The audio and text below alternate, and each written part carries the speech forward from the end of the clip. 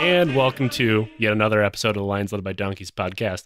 I'm Joe, and with me, as always, for the most part, is Nick. Yes. Returning champion from the field. Special guest.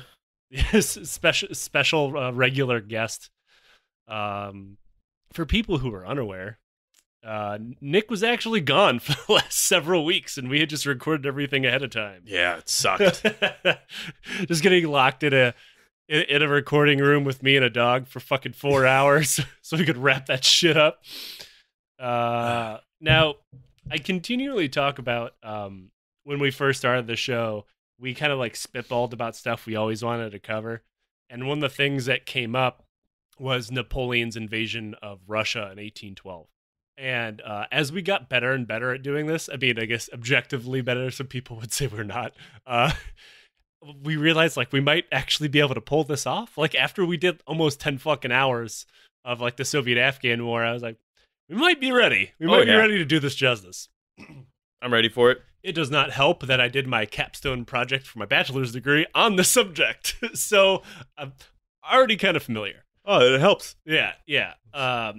In celebration of finally doing something we set out to do almost 2 years ago, we cracked a bottle of French wine that was grown by French Foreign Legionnaires in their retirement village.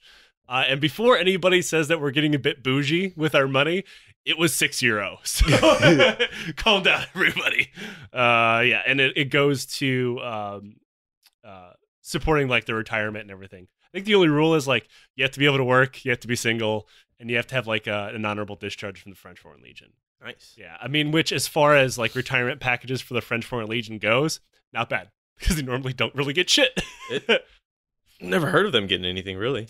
Yeah, I didn't know they had a retirement thing off of wine. It's in French. It's like the village of the invalids, which is not the most great way to word that because it's like mentally disabled, like PTSD, depression, stuff like that, physically disabled, and retirees. I'll put the link to get wine if you want in the show notes. They're almost always sold out. I was able to get 2 bottles. But yeah, it's not bad. It's pretty fucking good. I think they've been making wine there since like the Roman times. So Jesus. Yeah. Now back on subject here. On all of our big series, we start with the Revolution, right? Pretty much, for the most part. Yeah. I guess with the exception of the Winter War, there was really no revolution there, unless you count the Russian Revolution. And this one is as well. So we have to start all the way back at the French Revolution. And I am just fucking kidding. I am not going to do that. I am not covering the say. Anyway, How many parts will this be? This is part 46. Yeah. And Napoleon is still not emperor yet. Like when there's a lot of like popular narratives about this, which is something that we kind of have to kill during this series. Like when I talk to you about the invasion of Russia, like what comes to mind to you? World War II. You're not wrong. When it comes to a whole bunch of idiots freezing to death in Russia, also correct. Yeah. But I mean, the two are often compared. Like, Are they? Yeah, I mean, you got the hubris of a dictator thinking way too highly of himself and his war-making abilities, and then getting like just completely stomped in by the general winter of Russia. And that is kind of true, but it's also way dumber than that. And I mean, the same goes for the Nazis as well. Maybe one day we'll cover Operation Barbarossa. I don't know. That would be like a fucking 6-month-long series. But like... I think the Napoleon's invasion of Russia is far dumber, and I guess we can revisit that. I don't know much about it, for sure. Oh boy, do I have some good news for you. Yeah, this is my gift. Yeah, so before we dive into one of my favorite topics in all of military European history, we have to acknowledge our main source for this entire series, and that's Adam Zamoyski's Moscow 1812, Napoleon's Fatal March. I used it for my capstone project. I've used it in school for years. I've used it on this show before when we talked about the Continental System during the War of 1812. It is an awesome book, and I cannot recommend it enough. If there's ever any quotes from anything else not using that book, I will say so. Instead of it's continually, if you hear it in the episode, it probably came from this book. So good book? It's probably one of my top 5 favorite historical books I've ever read. Nice. And if you actually are enrolled in a university, I know a lot of our listeners are, you can probably get it for free. Because it's considered a pretty normal textbook for classes in European history. Yeah, like I know I got it for free at first, but I had it on digits, and I hate using ebooks for notes because I like to make paper notes because I'm fucking old now. So I had to go and buy a paper copy so I can make a whole bunch of notes in it. So it looks good. Yeah, it's incredibly unwieldy because like I didn't color code anything when I was using the little note cards. Right. So I have to like flip all of it like through 600 pages or whatever and find it. Now, we're not going to be talking about the French Revolution, but we kind of are. But there, like most historical fuck ups we talk about, there is a huge backstory that needs to be told. That ends with 500,000 French people freezing to death in Russia. There's a lot of footwork that goes into that. Yeah. The story begins with the guy you've probably heard of, Napoleon Bonaparte, the first emperor of the French Empire. Now, so I consider him something of the patron saint of this podcast. He is he is one of my problematic historical favorites. Our podcast Jim has his house standard flying from the wall. Awesome too. Yeah, and looks great. And I understand all of the problems that go into liking Napoleon that much. He was shitty racist, tyrant. Yeah, I get that. He's just one of my historical favorites. We're not going to be going into a ton of his personal life. But if that is something that you're interested in, there is a podcast called The Age of Napoleon that is magnificent, and it literally covers his life from his birth, and I'm going to assume all the way to his death. Like, for instance, French was even his first language. Bonaparte was not how you pronounce his last name. It was Bonaparte. When he moved into mainland France, he simply switched it so people wouldn't make fun of him. I'm French? Yeah, he's Corsican, so he's pretty much Italian. Oh, okay. So, yes, you can do the Napoleon... I thought he was Sicilian or some shit. No, he's from the island of Corsica, which he was saved from not being able to be French nobility because his father was someone that was a very, very, very minorly important person by only a couple of years. I think it was like a year and some change. I could be wrong. That it was Italy's island, and then it switched to France right before he was born. Wow. Yeah. Yep. Calendar kind of changed the course of history. Who would have thought? But yeah, if you want more of that to include how Napoleon got involved in politics in Corsica, which pretty much just involved people shooting each other, you can follow the entire life of our favorite little corporal over there. So instead, we will join the emperor who has long since taken the throne and subjugated most of Europe. So we're operating under the assumption that you understand that he came from the French Revolution. He seized power, made himself emperor. Long story short, yada, yada, yada, yada. He controlled most of the world. It's never how my classes were. Yeah. A lot of, and I think he's one of my problematic favorites because he was virtually a nobody, and he's like, fuck it, I'm emperor now. Yeah. And the nations that had not been taken over by Napoleon and the French Empire directly, most of the ones that he did had a Bonaparte family member sitting on the throne, or he had married into their family, normal imperial stuff. But the ones that were not dominated by Napoleon were mostly on their back foot, kind of like England, or had been forced into shitty alliances with Napoleon that were not equal. Napoleon did not look at anybody as France's equal. They were just another power to be subjugated, which will be problematic, as we will find out. Right. But he is still constantly at war with England. There's a war going on in Spain where England is openly fighting them and fomenting insurrection. It's a footnote to the larger historical narrative that we're playing here, because throughout all of this, he's worried about, well, I'm going to be fighting a two-front war because, Spain is still a problem. Yeah. Then he would end up losing, but I mean, he would end up losing like real hard, but not yet.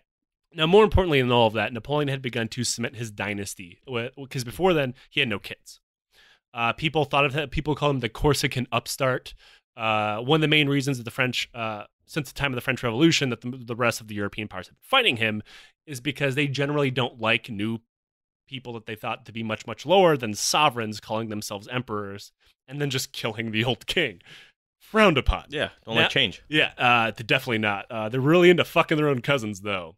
It goes into our like 2-year long podcast joke where all of the world's problems are pretty much just two inbreds fighting over, or like beefing over turf. It's like the South. Yeah. It's the Civil War, but with Europe. Yeah. But he was now like, you know what? I'm no longer just the Corsican upstart. I have a dynasty. I have a son. And he, in true emperor fashion, the birth of his son was greeted by the firing of 100 cannons outside of his palace and parties in the street. That would suck. Imagine being on that details. I have to fire how many cannons? Fuck. But like people were legitimately ecstatic that Napoleon had a kid. Well, I dig the parties on the streets.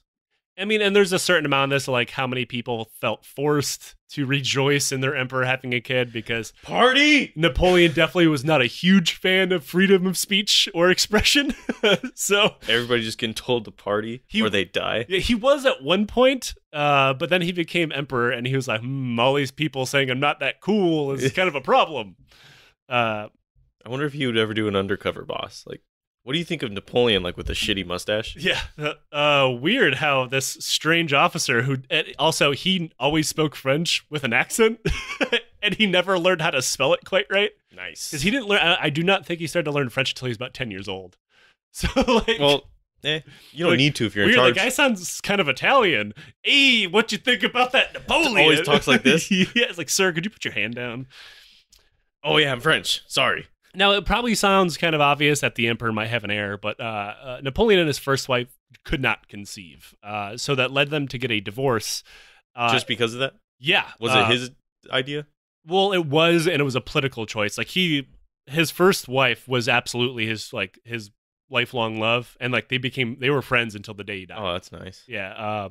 And he married again, who was the person he married the second time was the daughter of the Austrian emperor, and the last emperor of the Holy Roman Empire, who was the daughter was raised to believe that he was literally the Antichrist. But like, because it was a woman and it was the 1800s, hell like, yeah, you don't have any rights, go marry this weird Italian French guy. And admit it, like the book makes it quite obvious that she fucking hated him, but they fell in love after they started having sex. So I guess Napoleon fucked like a champ. What? Yeah. It was like after they know the marital bed that she could not pull himself. Or like Napoleon fucked. Like imagine fucking so good that someone who literally thought you're the Antichrist, like, you're actually all right. You're pretty fucking awesome. Yeah. But yeah, it was definitely a political marriage. They did end up loving each other, but for what it seems like, for the most loveless political marriages throughout Europe, they actually did like each other. Like even in their correspondence, like they're at least friends. Oh, that's good. Yeah, which is more than you can say for most marriages back then that you get kind of sold into. So you're saying he can't spell French? Yeah. So how did they communicate if she was Austrian? He spoke decent German and Italian, and he had aid write most of his letters, from my understanding. Like there was a joke that Tsar Alexander of Russia spoke better French than Napoleon. We'll get to that as to why, okay. But yeah. Now all this is supposed to be a pretty big deal. He was hoping that this would be like kind of the silver bullet to finally end all these wars that France had been involved in since the dawn of the Revolution, because they wanted to kill the French Revolution, and now they realize like they should have maybe realized like, fuck, he's cemented his rule. He's a dynasty now. We kind of just have to deal with him. He's gonna be here. I hope they didn't kill it off. I want to see Les Miserables again.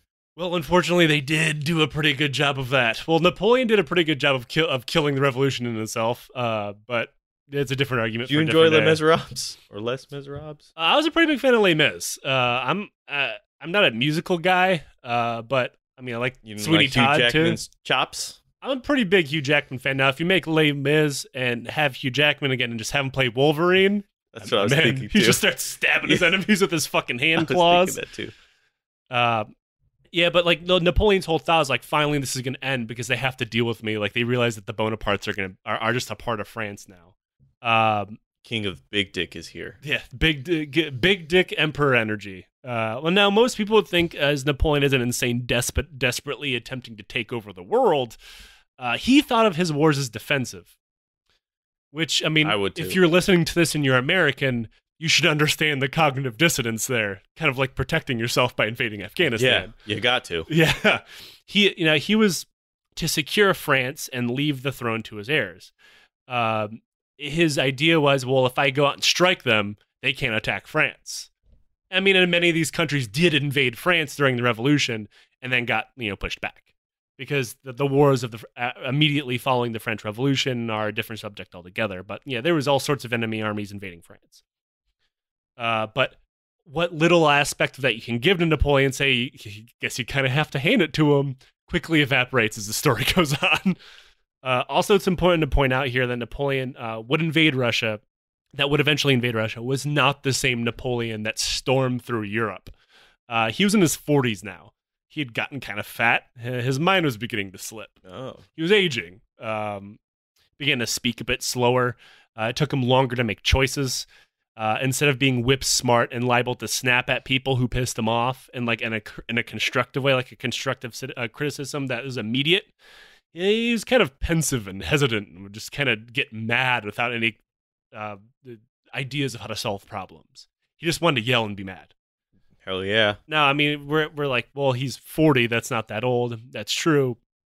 He's going to be fighting people in charge of the Russian army who are much older. But he was beginning to slip. He couldn't concentrate on a task for more than a few hours or a few minutes at a time, even though he was known for virtually never sleeping and studying maps and ideas and tactics for hours on end before. He had a bit of an incredibly unhealthy life, as you would imagine. Someone who takes over the world. Really big into work.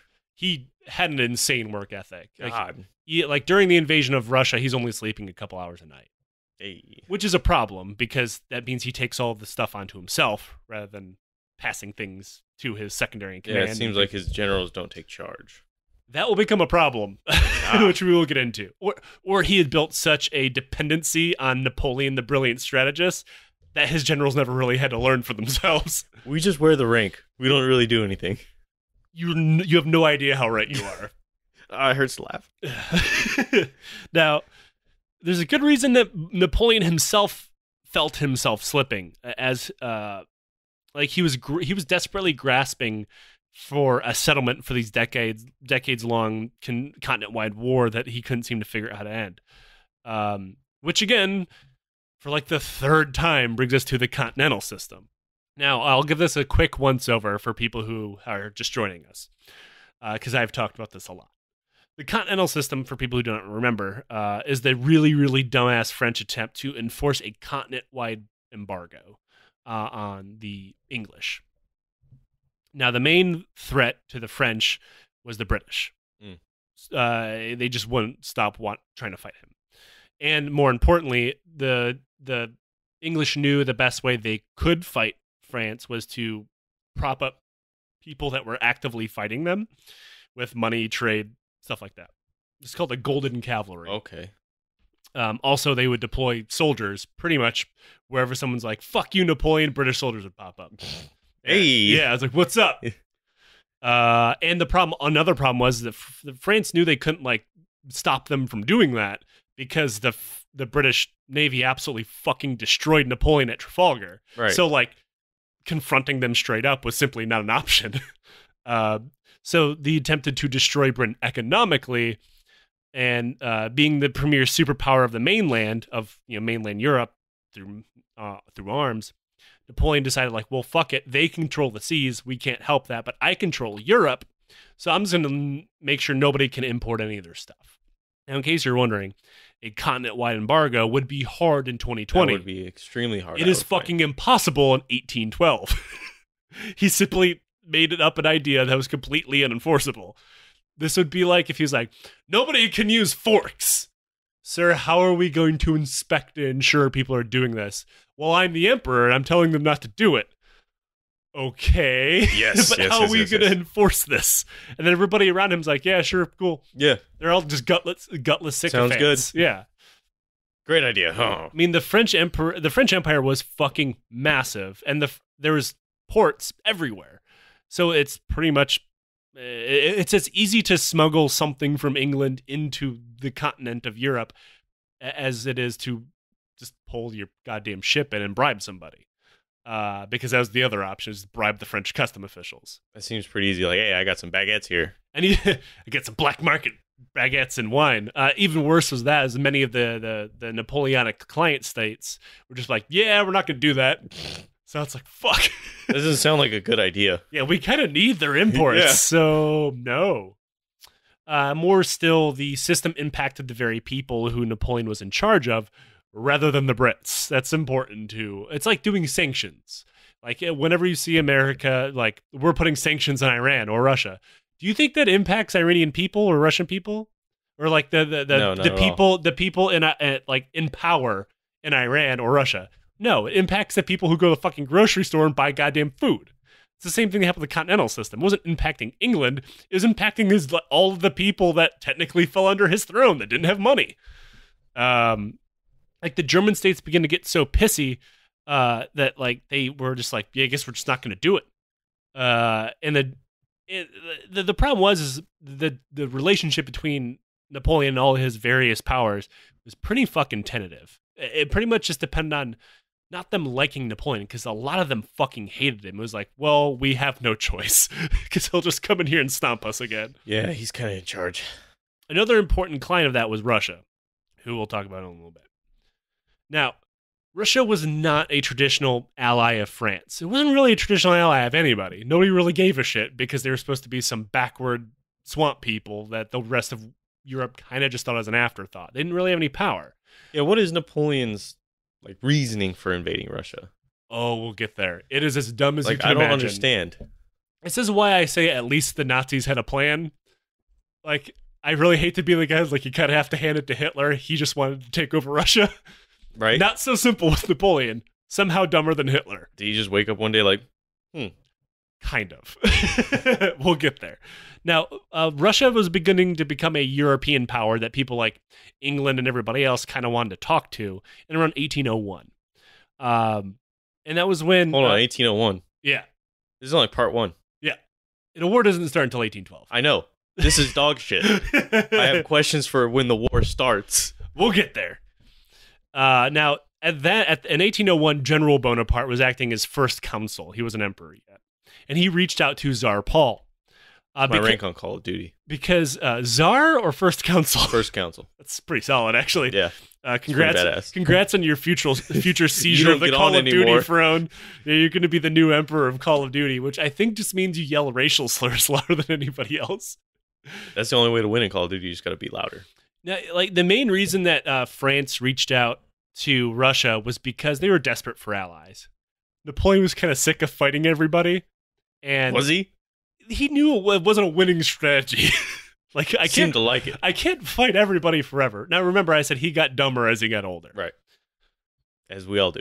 Now, he reached out to Russia, the Tsar, which was Paul at the time.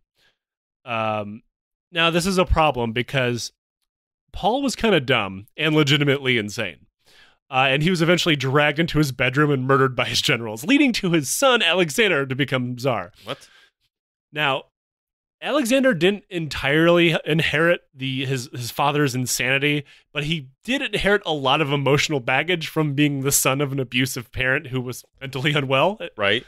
Now, this was controlled by his somewhat decent education and a good dose of just horrible emotional abuse by his grandmother, Catherine the Great, who, now, we both kind of come from weird households, but just think about this. Catherine the Great, who was his grandmother, forced him to keep a journal of every single time he failed at anything. And every night before he went to bed, he was forced to read it. What? He called it his archive of shame. That's awesome. Oh, fuck, that's cool. Now, Alex, before you go to bed, did you read all of the things you suck at? No, Grandma. Well, you better get to it. Also, like, all of the physical abuse, too. So, like, Alex has some baggage. I could not masturbate today. So, yeah, I tried to jerk off, and I only had a softie. Now, something that was not in his big book of failures was the time he helped a group of generals kill his own father. Because, yeah, he did that. Oh, he helped. Yeah. He was a part of it. And everybody knew it.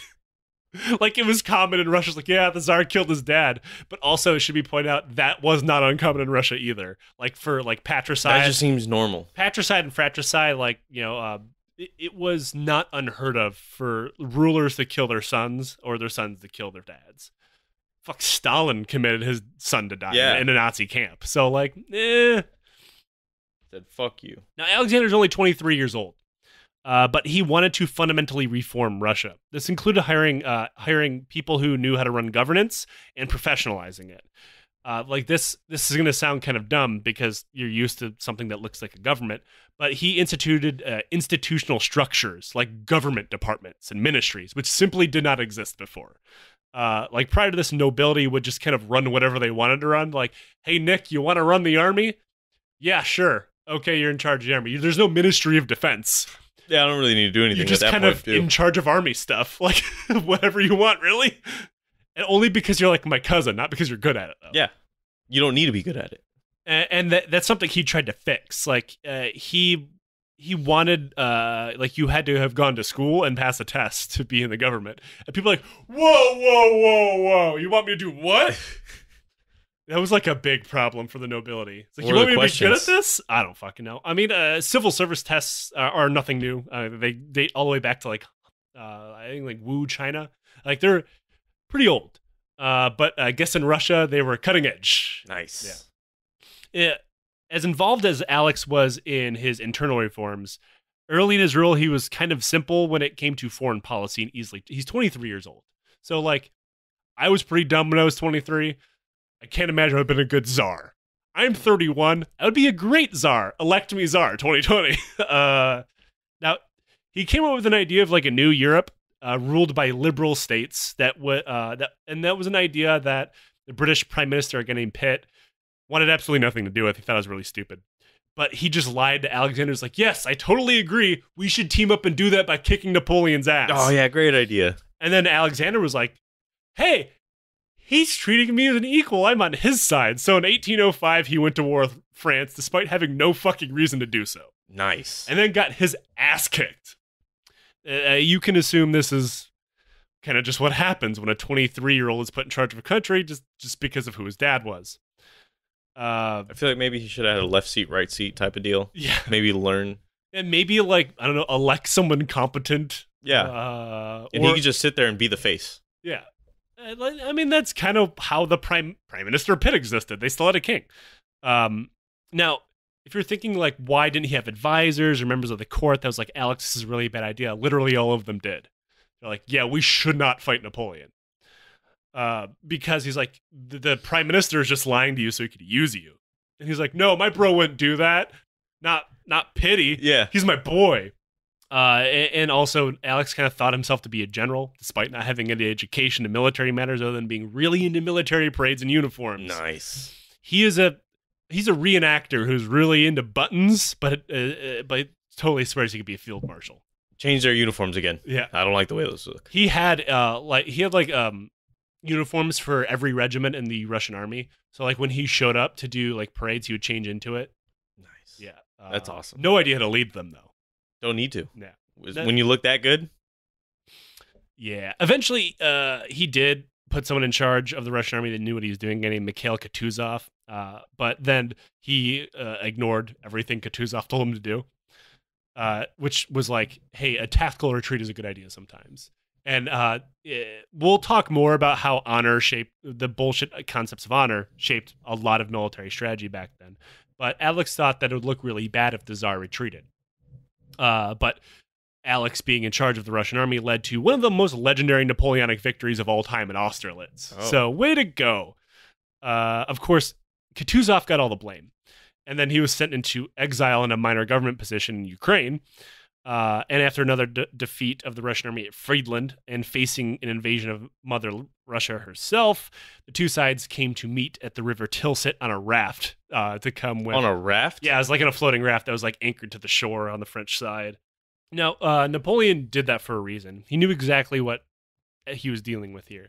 He knew after watching the naive boy emperor of Russia get sucked into a war by the British Prime Minister, he could probably also take advantage of this fucking idiot. So they're just taking advantage of this guy. Oh, yeah. Alex showed up wearing his best uniform to impress the French emperor, while Napoleon set out to literally seduce him into the French cause. Napoleon's wearing sweats and a fucking wife beater. Wearing a tracksuit. Yeah. Why don't you have a squat? I hear you Russians really enjoy this. Now, Napoleon was not born into royalty, as I point out.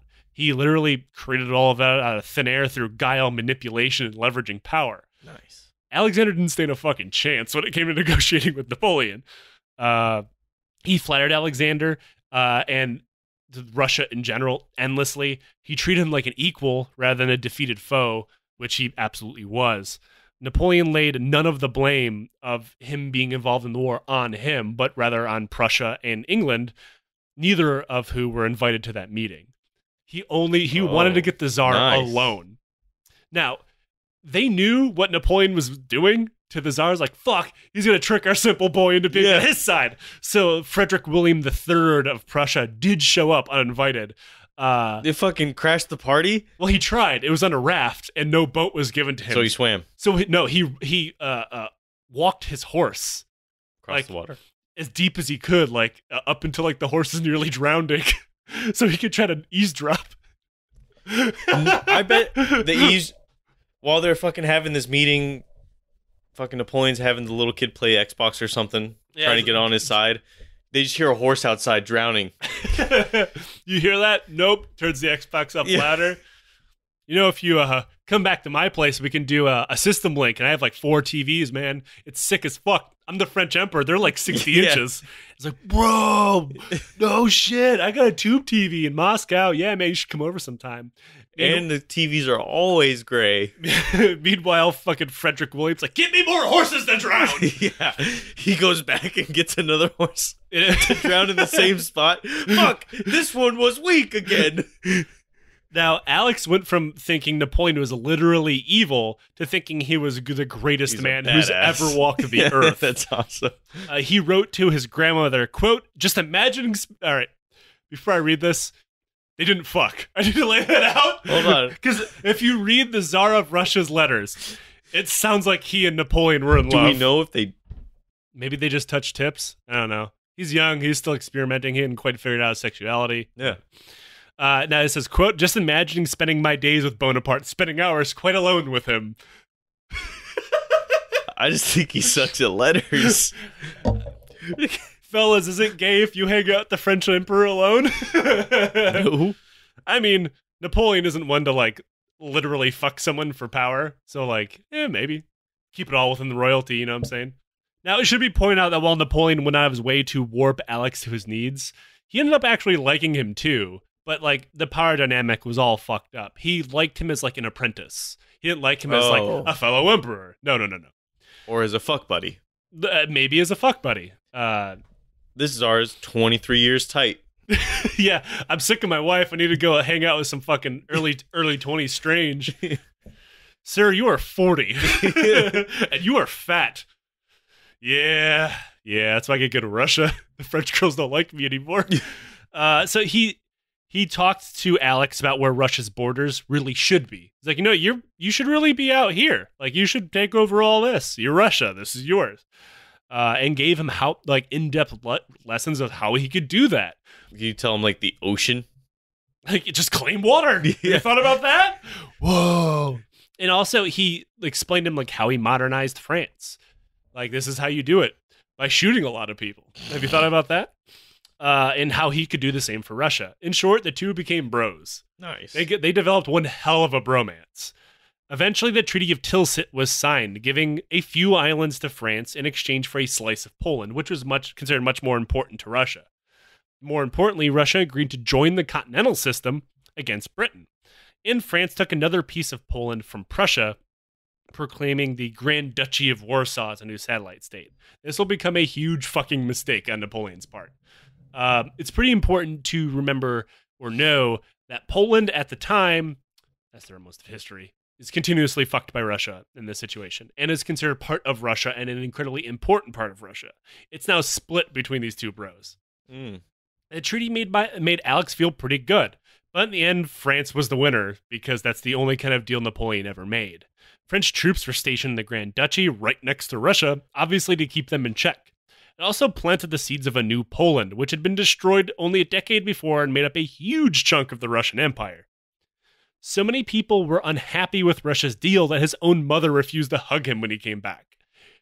Though, honestly, that just kind of sounds par for the course for this family so far. Yeah. They probably didn't hug. Maybe it was like a one shoulder hug. Oh, one of those. Like you keep the other hand in your pocket. Yeah. I don't know. Furthermore, a lot of regular Russian peasants and soldiers were confused. Now, this is because the Russian Orthodox Church had literally been telling people that Napoleon was the Antichrist. That's awesome. And now their king just went and made a deal with the Antichrist. Like, nice. Why would he do that? Russian nobles got pretty pissed as they thought it was below a real royal line, like Alex's family was, to be cutting a deal with Napoleon, who, remember, they did not see as their equal. It soon became a pretty common worry that Alex would get his ass stabbed just like his dad did, to the point they were openly talking about it. Really? Like, yeah, I hope the Tsar doesn't get killed. I'm sitting right here, guys. Yeah. This is the knife I would use. Yeah. Right here still. I'd stab him like this. Sergey, you killed my dad. Yep, I'm going for a twofer. Yeah. There's also something of a hidden problem with the treaty. The treaty was supposed to embody an alliance between two equal powers, France and Russia. But Napoleon did not have allies. He had puppets and vassals. He had no idea how to treat another country as an equal. You can see parallels of that maybe today. Yeah. Which is why the treaty was inherently unequal in the first place. But the problem was, like, it was supposed to be an understanding between two friends, not like France is the daddy. But that was like the only relationship Napoleon ever had was, I'm in control of everything. You just shut the fuck up and listen to me. Which is why he made himself emperor in the first place. Nice. It forced Russia to stop expanding while triggering an economic war against a former ally. Problem.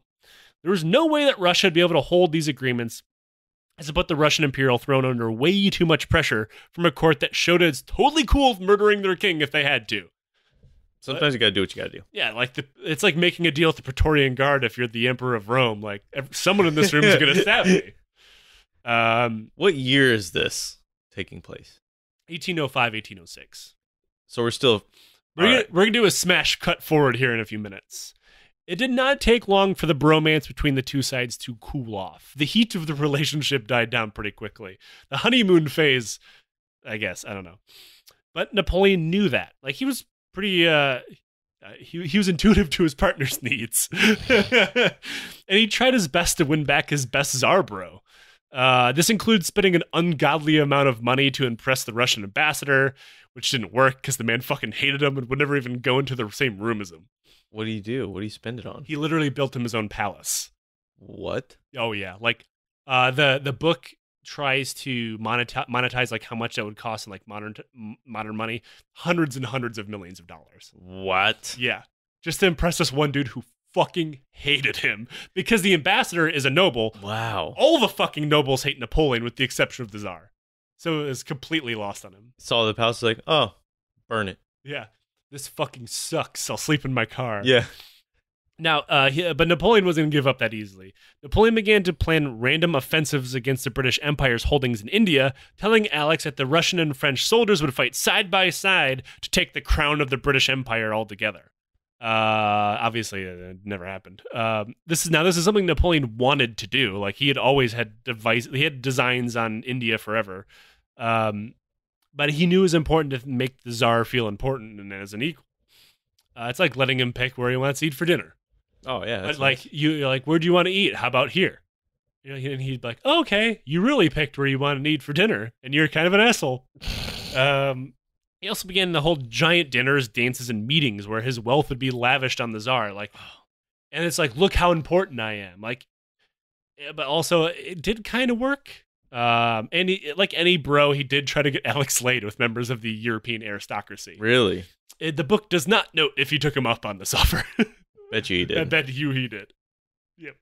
At one point, they spent an entire 2 weeks together. And with the letters. Hey, man, it's just a deep, deep romance. They spent 2 weeks together in what would be modern-day Germany. They hung out, and Napoleon introduced him to the rest of the European monarchies. Now, he introduced them in a way that was like, look at all these bitches who listen to me. Oh, wow. Yeah, it's like, you could be with them. Like, it didn't look good. Do you want to be one of them? Like, it's described as like he wanted to show Alexander how powerful he was. And it's kind of an implicit threat. Like, Right. look at everything I have. Do you really want to turn back towards England? They sat through plays together, and Napoleon had his elite soldiers parade around in front of him, knowing how much Alex liked that sort of thing. Now I wonder, how did this date happen? Oh, they were sending letters back and forth constantly. Yeah. And then they hung out at another battle site, which is the Battle of Jena, when it was like a Napoleonic victory that was just legendary, and Alex had questions about it. So he's like, why don't we go have lunch at the battlefield? I'll tell you all about it. You see the dead soldiers still there. Didn't even bother to pick him up. I'm that much of a baller. Next question. Now, Alex made it seem like he still looked up to the French emperor, and then all of this is like, he was having fun. This is a great time. It seemed like their bromance was back in full swing. This time, however, this was an elaborate ruse on the part of the Tsar. He was playing Napoleon. The student had become master. Ever since Tilsit, Alex had been fighting to gain respect within his own country. And hearing nobles literally openly talk shit to him and talk about how he was totally going to get murdered like dad, it's like, I need to reevaluate how I'm running this country or I'm going to die. In order to do this, he had to bide his time. It was around 1808 now. Alex knew he could not just throw down against the strongest empire in the world right at the time.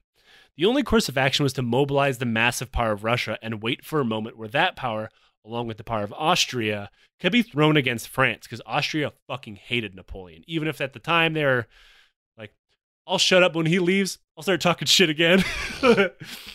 Until then, he had to play the part of the smitten Tsar that was totally falling in line with all the other monarchs of Europe. I mean, he learned from the shitty manipulator himself how to do this. Right. He knew Napoleon wouldn't just randomly attack him. The alliance was always a much better choice than a war. So as long as he didn't openly threaten France or just like, fuck it, I'm invading you, he would have as much time as he needed. He knew that the alliance is more to France's need than Russia's, and the canal system, all that other shit. Alex was actually worried about Austria launching a war before he was ready to launch a war. So he went and hung out with Napoleon, making it look like everyone they were best bros and scaring the Austrians into keeping their shit together and not going off preemptively. Napoleon had no idea, but he knew Alex had changed. He was more confident, steadfast, and would argue with him, something that did not happen before. Napoleon was not used to being argued with. So, like, when the argument started over Alex's wish to invade the Ottoman Empire, something I personally always encourage, Napoleon took off his hat and threw it at him. Is that a good thing? Like, no, it's sweet. Tricorn. Whenever Napoleon got mad, he tended to throw his hat at people or like stomp on them. I wonder if it was heavy. I don't think so. Isn't somebody selling? That was not that long ago. Someone found a hat that was made for Napoleon. I don't think he ever wore it. And it went for hundreds and hundreds of thousands of dollars. Do you think we should get that? Yeah. If you want to donate to the Patreon, and our next Patreon target is $500,000 a month, get that Chapo money, and then I will buy Napoleon's hat. I will claim my right to the House of Bonaparte if you give me enough money. Where is that house? It's still like his family line still exists, right? And people still claim like if the House of Bonaparte was to be restored, I would be emperor. And everyone's like, "Shut up, dude! Cool guy! Shut up, Pete! Go We're back having home." Dinner. Yeah. But then like he threw his hat at Alex and then stomped it flat in the floor. But what Alex wanted to do was to make him mad. He wanted to get a rise out of him, see if he could do it. Oh, he did it. Because he at that point he's like, fine, I won't press the expansion issue much past that. This relationship is getting spicy. Yeah, this sparks. Yeah. Eventually, Austria and France would go to war anyway in 1809, ending with Austria getting their shit stomped into the ground and Russia sitting out of it. Austria was not totally defeated, but there was an exchange of territories as per usual. Most of them in what we'd consider Poland once again. But Napoleon kept part of the territory and gave it to his Grand Duchy project that he's building. And gave some to Russia as a reminder, like, hey, we're still cool. Yeah. This is where Napoleon really fucked up the relationship, giving part of the territory to Warsaw.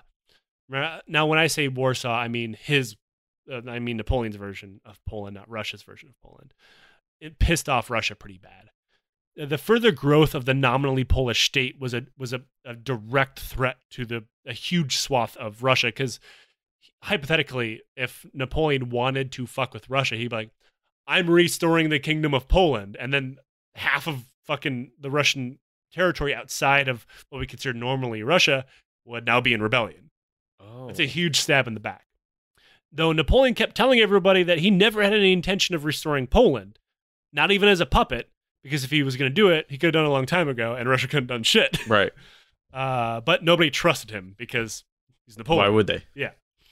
In order to ease this, Napoleon offered that they sign a joint declaration that neither of them support the idea of Poland or Polish independence. Alex rewrote the declaration, omitting any notion of the Polish people altogether, because it wasn't even allowed to exist on paper, I guess. Napoleon wasn't cool with this version because tens of thousands of Poles fought in Napoleon's army, and he thought that would kind of be insulting to them. Okay. Alex countered with the fact that if Napoleon didn't sign his version, he might find it kind of hard to keep up with this whole continental system. Obviously, this little move began to make Napoleon suspicious as to what the Tsar's real plans were. Being Napoleon, he voices his displeasure, as he always did, by summoning the Russian ambassador and screaming at him for a while. That's awesome. He did that a lot. For funsies? He's like, give me the ambassador! And then he won't even let the ambassador speak. You just scream at him. This is a one-way conversation. Yeah. I just need somebody to yell at. You stand there and take it. But after this little fit, he let slip the idea that leaving his side and making peace with England and leaving the continental system would mean war against France. This is the first time he'd ever brought up war. And he just kind of screamed it out. He's like, fuck, I showed my hand.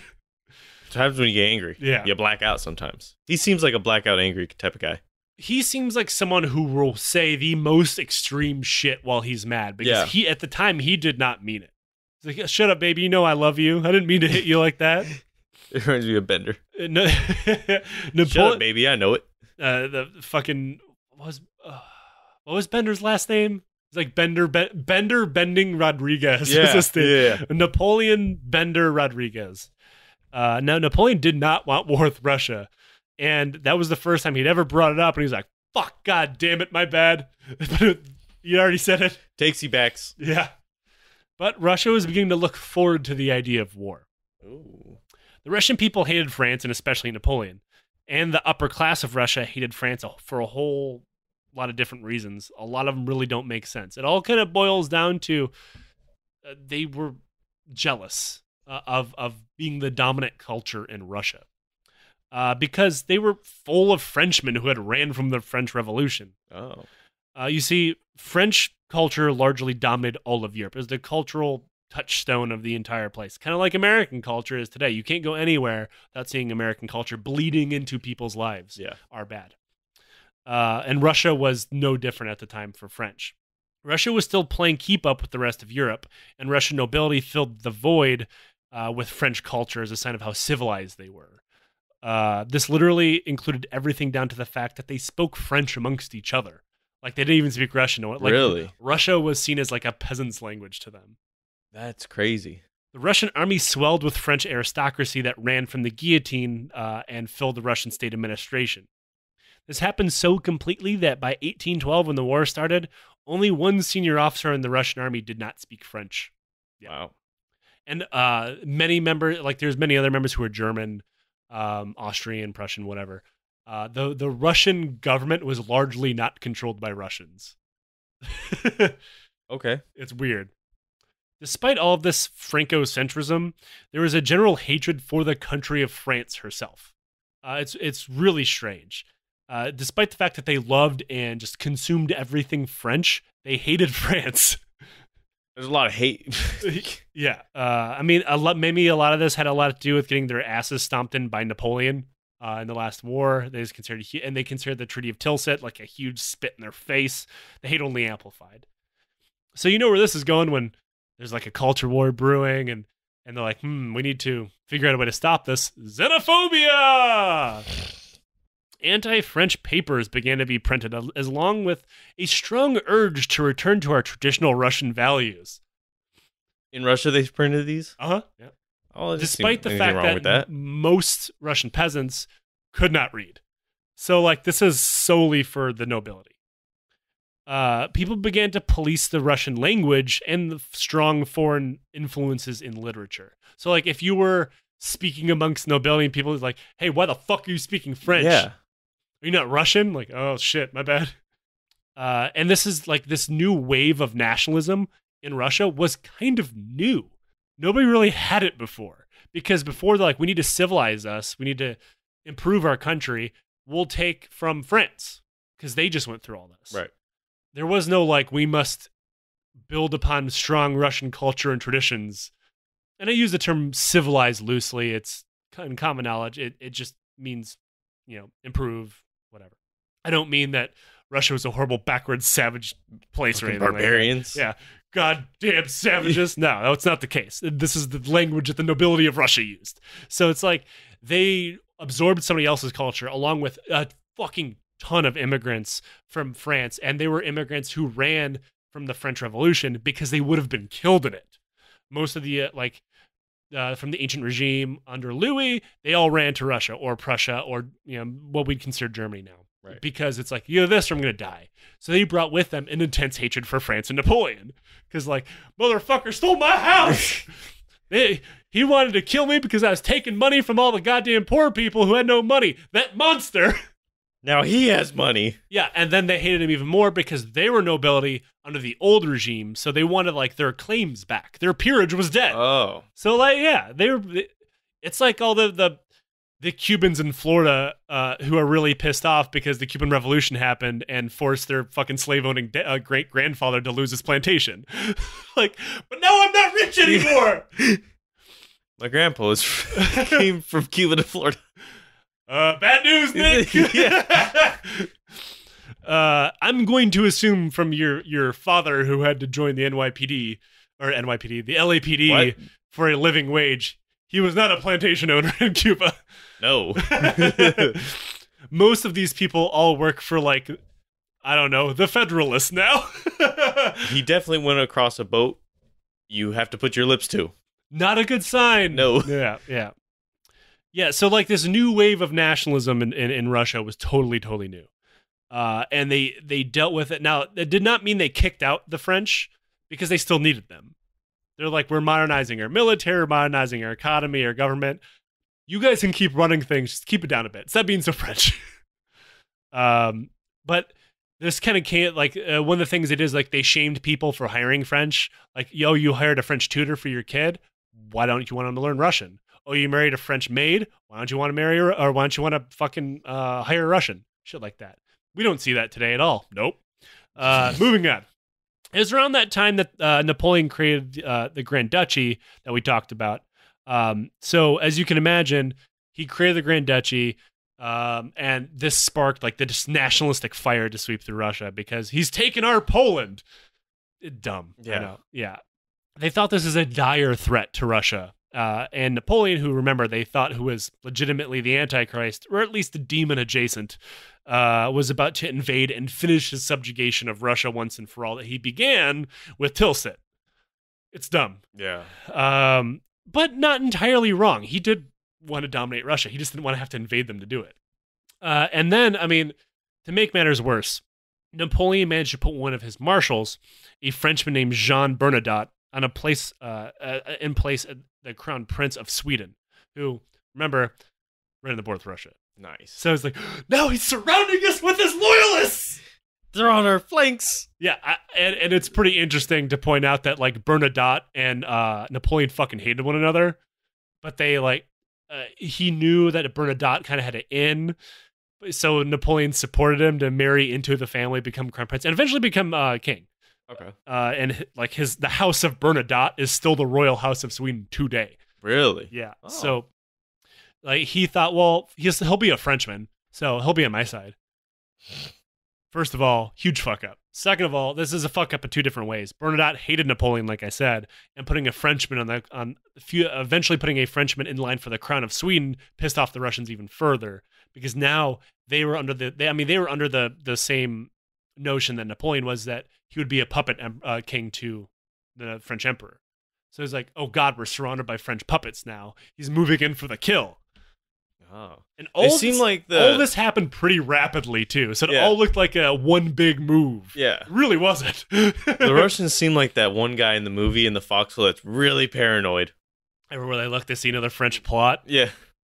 And then if he was to piss off if Napoleon was like, maybe like, hey, man, I don't mean it. Maybe he could postpone this a little further.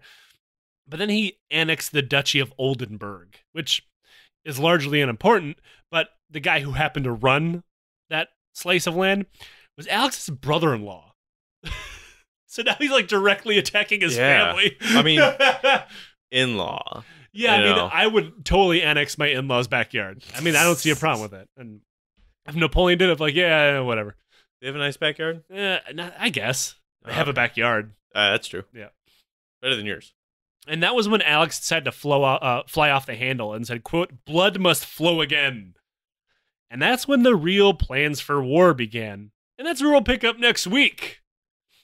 Whatever. I don't even care, dude. You look deeply unhappy with this cliffhanger. I wanted 1812. Bam, go. But you know it's not that easy. No, it never is. It never is. But I promise violence and people dying of dysentery is coming quickly. My favorite. You know what comes pretty quickly? Dysentery. Where'd you think I was going with that? Napoleon, I guess. I don't know. But anyway. Thank you for tuning in to part 1 of the French invasion of Russia. If you like what we do, you can check out our Patreon and throw us $1. You get bonus episodes. You get Discord access. You get to ask us a question from the Legion, which we will answer at the end of the series because it's a series. It's our policy there. We're going to try selling feet pictures soon. Actually, food buckets for the apocalypse is the new thing. That's like all the great grifter moves. They sell food buckets. If you open up like a Lions Led by Donkeys food bucket, it would just be like... It'd be disappointing. It would be like a sealed taco from the gas station, a musket, and a bottle of liquor. And then on there, do you trust this taco? Question mark. Just a picture of a guy shrugging. Yeah. Also, check out our Teespring store. I just put a whole bunch of new designs on there. So if you like one, pick it up. You help support the show. If you've seen the new design... Yeah, pretty sweet. fucking cool. I fucking loved it. I was in Oregon looking at it. It's almost like cool things happen when you hire professionals. Like I never do, but I did this time and it turned out great. So until next week, don't invade Russia, kids. Later.